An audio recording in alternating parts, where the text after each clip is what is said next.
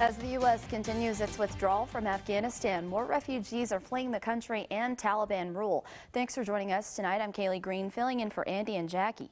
Now, Catholic Charities of the Texas Panhandle is preparing to take in Afghan refugees as needed. Tonight, new details from the executive director about their plans. That story topping our news tonight at 10.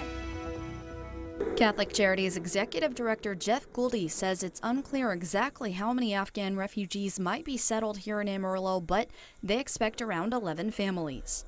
The number could be a few more, it could be a few less. So we don't anticipate large numbers. We haven't been given an exact date, but we're anticipating somewhere around the mid to end of September. Once they're told refugees are coming, they'll start securing housing, which is in short supply in Amarillo. I think it's due to other people just moving into the city for various reasons. So we are trying to find other landlords who are willing to help work with us to settle these families when they come in. He says they will need more volunteers to help meet families at the airport and get them immediately into housing. Next steps include for the children of school age, get them registered for school, get them all to the health department to make sure all immunizations and all those things are caught up to date. Get the adults registered for ESL classes to get that process started. While they always need monetary donations, that's not all in this case.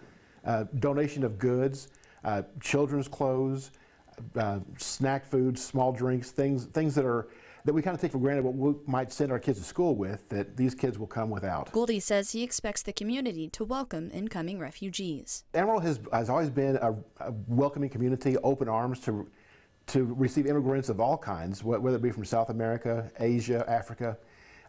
It's a good, strong community, good, strong, well-paying jobs. And so with that thought in mind, Amarillo has been a nice place for refugees to be sent.